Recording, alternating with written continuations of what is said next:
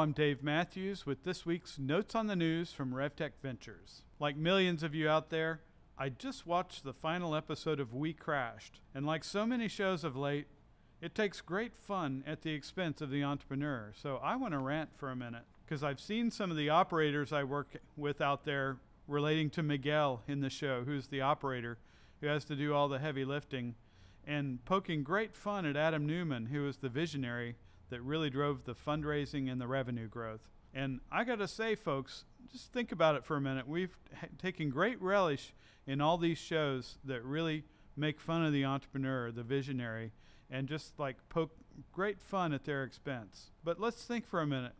Where would the world be without these crazy visionary entrepreneurs that dare to disrupt the world as we know it? Not very far. We'd probably be like buggy whips and horse and buggy and cleaning up manure off the roads, if we even had roads. So really, folks, let's give some street cred to the entrepreneurs. Let's just think where WeWork would be without Adam Newman and his influence. First, would it even exist?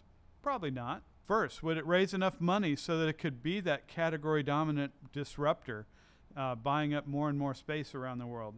Hell no. Adam had a genius for fundraising and getting the fuel in the tank to do that crazy disruptive expansion. How about surviving when they ran out of money? Hell no. No. The company run by the tactician would just cut expenses and fade away to oblivion. Not with the visionary. The visionary's like, we will not fail. Come on, people.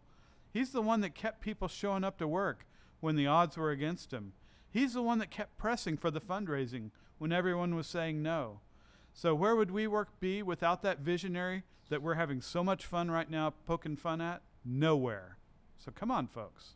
Let's embrace entrepreneurship.